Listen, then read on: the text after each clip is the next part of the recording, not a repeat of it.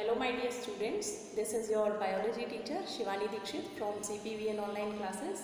So dear students, today we are going to discuss the chapter cell division and the topic is mitotic phase, right? Let's understand this mitotic phase in detail. First of all, I would like to make you clear that how many sub-events a mitotic phase have. It have 4 sub-events. How many? 4 sub-events. And the name of these sub-events are number 1 prophase, metaphase, anaphase and number 4 telophase. Let's understand one by one how many sub-stages a prophase have, how many sub-stages metaphase has, how many sub-stages anaphase has and how many sub-stages telophase have. So, first of all we will come over the prophase.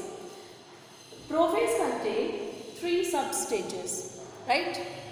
These 3 sub-stages are early prophase, mid prophase and late prophase. Prophase contains 3 sub-stages: early prophase, mid prophase and late prophase. Clear? We will discuss their characteristics later on. Sorry. Then our next mitotic phase sub-stage is metaphase. This metaphase contains only single stage.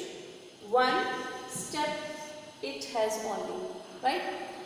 Then after we will talk about the anaphase. This anaphase actually divided into 2 sub-stages. That is number 1 early anaphase and number 2 late anaphase. Clear?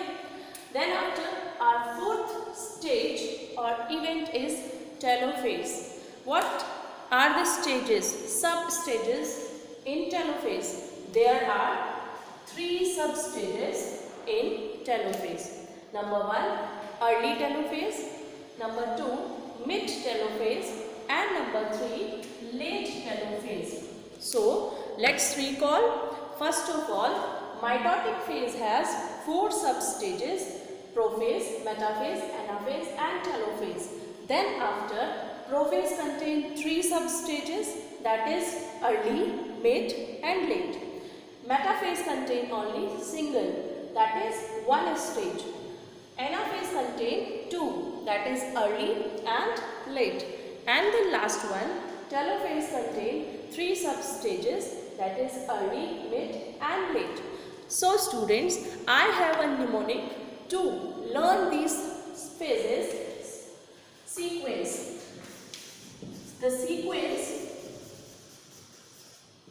of this mitotic phase. You have to remember these mitotic phase as a sequence: prophase, metaphase, anaphase and telophase. Means I prefer milk and tea. This is a mnemonic. By the help of this mnemonic, we will understand the logical sequence of the mitotic division, right?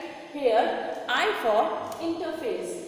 Interphase we have studied in our previous video. That is a non-dividing phase. In this phase, cell prepares, not divides. Now we are on the dividing phase, that is mitotic phase.